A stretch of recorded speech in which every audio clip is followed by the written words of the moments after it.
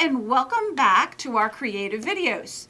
Today we are going to do another issue of our tool schools, and this particular issue is going to be all about measuring.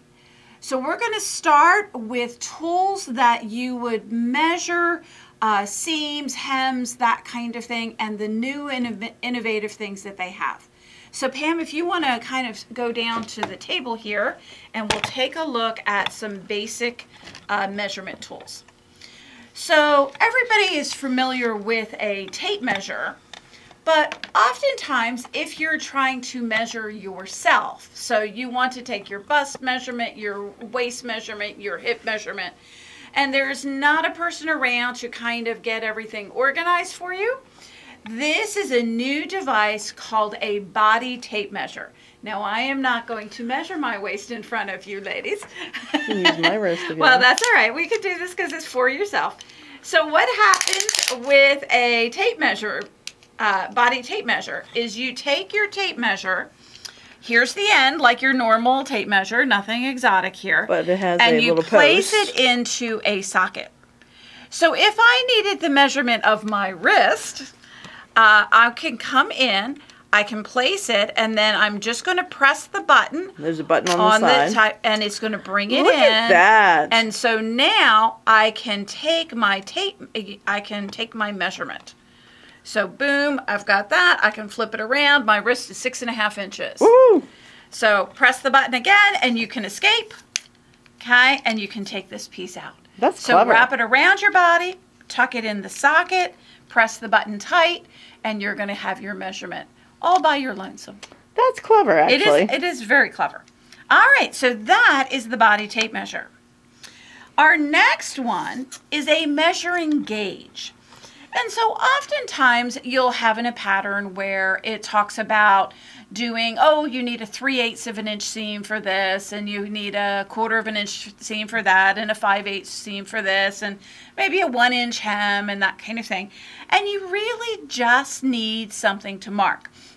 So if we're coming in and we want to do a 1-inch hem, we can come in and you will see that you can set it up on a variety of settings. So if we come into here, this is going to be a 1.5 inch going to the edge, going like this.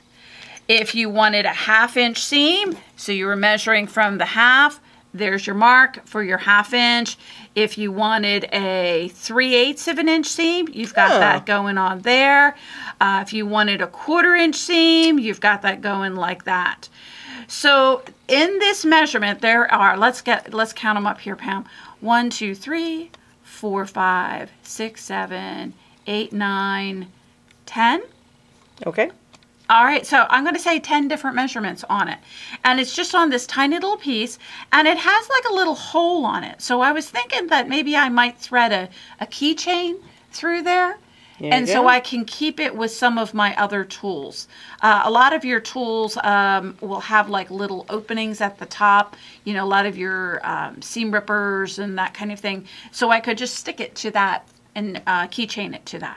Or you can make it longer and make a necklace out of it. Well, yes, we could do that too. Just thread a cord through there, you'd be all set. All right, so that is the measuring gauge. The next measuring gauge is what they call a 5-in-1 measuring gauge. And if you're familiar with a standard measuring gauge where it's silver and it's got the little red slidey thing, you know that after a period of time, the slidey thing is no longer stiff. It gets really loose and it's hard to kind of maintain the measurement. So this 5-in-1 tool is really a beefed up, better quality seam gauge. And so if we want to take and move, we simply push down on the button and we can maneuver our seam gauge. So if I want a 1/2 inch seam, I can come in, I line it up along the edge. The inner part of that green marking there is going to be my 1/2 inch. If I'm coming to do a 1-inch hem, I can go ahead, I can line that up. And here's the kind of cool thing, is you can slide the hem into the gauge. So I just need to wiggle this just a little bit. There we go. So we can come in and we can position our 1-inch gauge, and then we can slide it along. Nice. Going like that. Now, that's what I have always used this gauge for. However, looking at the packaging, there are some other cool things. So let's say that we need to draw a 2-inch circle. So do you see in the middle of that green, there's a little dot? Yep. All right, so I'm going to position that right where my 2-inch mark is. So I'm going to take it over to my ironing board or my pressing area. We're going to line it up. And I didn't bring a pen, so I'm going to disappear for 2 seconds.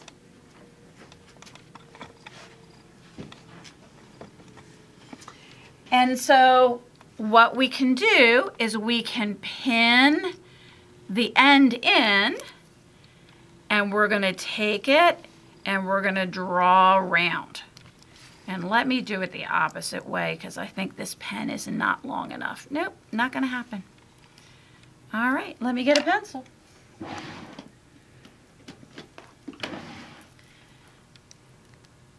And so we'll come in and we can draw our circle or our arc at whatever dimension we would like. So there's a 2-inch one. If we push it and we go to, say, a 4-inch one, then we can come in and do there. So it's essentially a compass. And honestly, until I looked at the packaging, I'm like, I didn't know that. How cool is that? I've used this gauge for years. Just being kind of a nice, kind of better quality seam gauge. All right, so that is the 5-in-1 gauge. Now, our next design tool is really for those people who are doing hooped embroidery with their machine. This is called a design ruler, and when you look at it, you go, but the numbers aren't right. So you'll see that there is a centering hole starting at 0, and then the measurements will go out to 3 over here, and then it'll come in and it'll go out to 3 over here. So it's not going from 0 to 6. It'll stop if you do the bottom. So what you're going to do is you're going to come in. Yes, it does have it on the other side. So what you're going to do is you're going to come in. And so let's say, I think this is about a 5-inch block. So easy math is that we are going to be doing a 2.5-inch. So we'll drop our pencil. What is it called? Pam, what is it called? We'll drop our pencil in there, and I just drew a little line, and then I'm going to flip it around, and I'm going to line up on the 2.5 going this direction. And so I'll just make my quick mark, and there is our X. And then at that point, I like my X's to be bigger when I put them in my hoop. So what I just use it is I would do it as a straight edge at that point. And so we would come in and we can draw our X. Nice. But just a very cool thing. You don't even have to do the math. You can just kind of wiggle it in the center and keep moving back and forth. Until the numbers are the same. Yes, until the numbers are the same. So if it's like 2 3/8 or that kind of thing. Something where I don't want to do the math. Sure. Super, super cool. Nice. So that is called the design ruler. Okie doke. So the last one in the kind of just measuring things is one that most people are familiar with. This is a point turner and button gauge. So the point turner part everybody gets. So you've got this pointy piece, you flipped your pillow around and you need to poke the corner out. The desire is to grab anything on your sewing table. And so with this, if you do this, you pop it in and you're not going to pop the corner out. If I grab my seam ripper, if I grab my scissors, I'm going to have a problem because I'll poke out the corner on there. So this is sharp, but not so sharp that it's going to poke the corner out. So that's really cool, and it's what I use it for most of the time. The other cool thing that it has is it does have measurements, and it has measurements on inches on this side, and it has centimeters on this side. So sometimes you need just a quick conversion. You know, you're looking at embroidery and it says it's going to be, 5 centimeters, and it's like, what is that? And so we can figure that out really easily. 5 centimeters is roughly 2 inches. Got it. The other thing that I have not used this for, that I thought was really cool, is that it is a button gauge. Now, the reason why I have not used this often is because I rarely sew my buttons on by hand. Okay, I usually sew them on by machine. However, oftentimes when you're doing a coat button, you need that thread shank so that the button will stand off of the fabric, and that way it'll go into the buttonhole much easier. And so what the button gauge is for is you simply place your button. So you see how the 2 holes are here. So you want the 2 holes to be in the slot here so that we can send the needle down. So if we want to have the button raised just a little bit, so about 1/8 of an inch, then you'll see that the end with the point has actually been grooved out so that that's about 1/8 of an inch. And that will create, as we're stitching the button on, that will create that slack. Now, if we go to the other end of the ruler, now we have a little bit larger. I wouldn't say 1/4, but definitely a healthier 1/8 of an inch. And so once again, we're going to put those holes facing along the slot, and then we're going to go ahead and stitch, and now we're going to have a higher button. So if I pop it like this, Pam, can you see the thickness there? And then if we go like that, can you see how that's considerably smaller? All right. That's cool. So for hand sewing on those coat buttons, and by the way, we have a thread in the store here that is called coordinate thread, which is fabulous for sewing coat buttons on. If you've ever had those buttons that just seem to saw through your thread, it's a fabulous thread to do that. And it does have to be run by hand, so that is a hand kind of thing. Hi. Hi. All right, last thing in the measuring device. Got it. So these were all kind of linear, okay? This one here, this is called a Simflex, and a Simflex is for spacing. So if you need to do a bunch of tucks, you could take the Simflex, and let's say that you're going to have your first tuck here, and you're going to have your last tuck here. And you have decided that you want to have 4 tucks. So we can come in and we can line it up, so we stretch the Simflex out until we have the top one and the bottom one going right there, and then boom, boom, that tells you where you're going to put your other ones. What's cool is if you decide midway through that you're like, no, I think 4 is too little. I think I need 5. So I can go ahead, 1, 2, 3, 4, 5, and then boom, boom, boom, we've got the measurements for our tuck. So it's super, super fast with no math. Now, the other cool thing is if you are doing something, and I will have you swing over here, Pam, with buttons. So how often do you have a blouse pattern that it says that you need like 4 3/4 inch buttons? And you're like, but I've got 6 1/2 inch buttons, which are fabulous, and I want to use those. So what we're going to do is we're going to take the measurement of the pattern. They'll give you a top button mark and then a bottom button mark. And what you'll do is you'll count them out. So 1, 2, 3, 4, 5, 6. Okay? You'll position those on the top and the bottom, and there's your markings for the other buttons. Yeah, I use that all the time. Okay? If you had 5, you would just slide it up, back and forth going along. Cool. But super, super cool device. Everybody needs a Simflex in their life. All right. Now, shall we do the iron-on one next, and then we'll do seam gauges here? So, this is a hot press gauge. Cool. And you will see, Sure. I'm sorry, can we get it positioned? Yep. Perfect. All right. So you will see there's all kinds of measurements. So we've got measurements going from this corner, starting from 1 going up towards 4. We've got from this corner, it'll go all the way to 6, and going all the way around. But what's cool about this is that it's designed that you can iron on top of it. So if you want a 1-inch hem, you are going to line this up so that the raw edge of your hem is going to be right at the 1-inch line. Clever. You're then just going to tap this until the guide goes down to the fold, and then you're going to take your iron and you're just going to press. And so we'll give that a press. We then just let it go. We move it to the next, and it is the most accurate way of pressing up a hem. Does the that I template know. get hot? It doesn't. It's warm. I mean, but it's not hot to touch. You could go ahead and do Cool. that.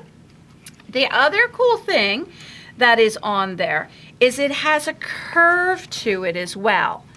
So if you're doing something like a patch pocket, maybe for a blazer or whatnot, we can come in. I'm going to set this at about like a 1/2 inch away. And so we can come in and we can pull around that round curve. And I'm sorry, Pam, I don't know where to get my hands to. How about if I tip that? Is that better?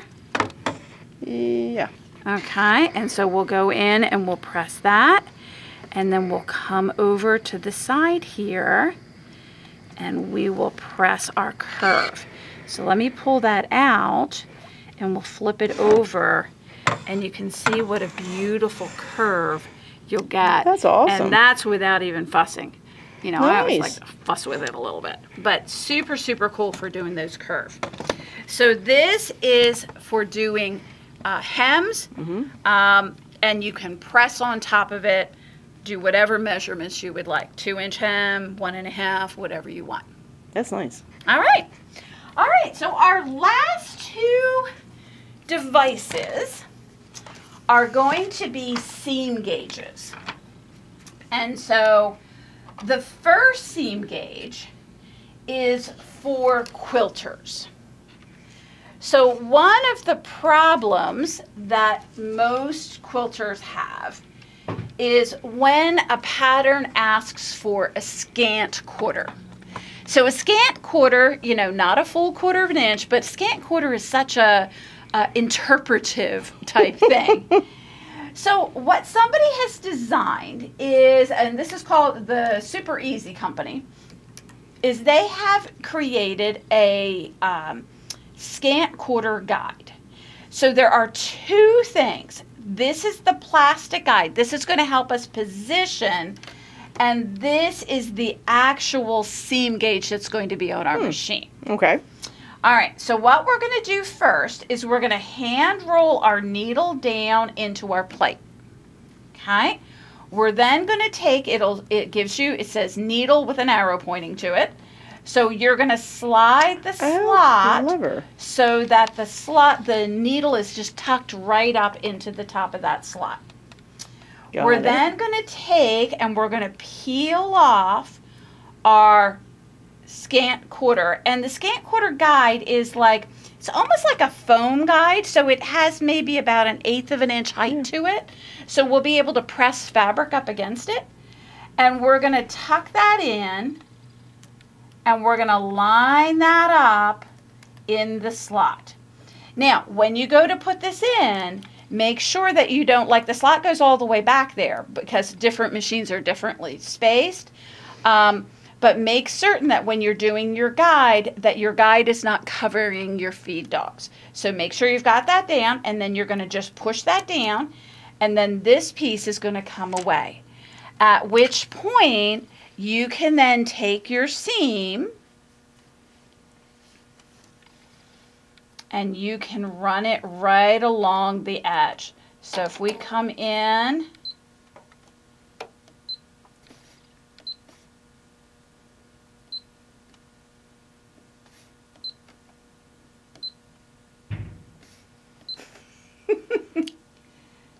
Easier said than done. There you go. There we go. All right. So if we start stitching and we run our fabric right along the edge. And mind you, I am not using a 1/4 inch foot here. I just have the regular foot on there.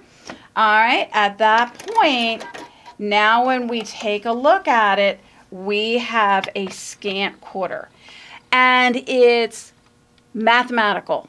We've used the guide to place the adhesive, and we have that permanently on there. Can you take it on and off? You can take it on and off, and you can take it on and off and put it back down. I'm going to say like maybe half a dozen times. Okay. But they give you a whole bunch of them in the package. There's like 5 or 6 in the package as well on there. That is nice. So, I have to have that at home. So super, super cool for doing your scant 1/4s. And I think I'll just leave that there for the moment. All right. Now, our last device is used in conjunction with a magnetic seam gauge. So magnetic seam gauges are awesome. They have kind of a big magnet on the back. The little piece here is really supposed to be the handle to pull it on and off, but honestly, I just grabbed the whole thing. There is no danger for using a magnetic seam gauge on a computerized machine. The magnetic seam gauges were made way before the computerized machines, and the companies have all compensated for it. And just by the by, it's also no danger if you have your magnetic pincushion sitting next to your machine. Now, what's different about this is a magnetic seam gauge guide. So you'll notice that there are holes in this plate here. So they go from 1/8 of an inch, so it goes 1/8, 1/4, 3/8, 1/2, 5/8, 3/4, 7/8, 1 inch, and then it'll go all the way down with those same 1 1/8, 1 1/4, etc., all the way down to a 2 inch. That's interesting. So let's say that we were doing a 1 inch hem. So what we're going to do is we're going to take it and we're going to hand turn our needle down into the 1 inch hole. At which point we can now take, so you put your little presser foot down. Okay, don't stitch. I was just going to say that, but don't sew. All right. We can then position our guide so it's perfectly parallel and it's perfectly 1 inch along the edge. Great. On there. And so at that point, we can take it, we can pick up our needle, pick up our foot, and now when we go to set our fabric in, we are going to be set at our 1 inch guide, and we can then take off and go. That is very cool. So super, super, super cool doing that. All right. So those are some fabulous tools for measurement. Some are for physically measuring you, some are for physically measuring the fabric, some are placed on your machine in order to get your seam gauge correctly, and some of them are used with the iron. But all of them just take your sewing skills and kind of notch them up a little bit, make them a little bit more professional. So I hope you enjoyed this video, and we will see you next time.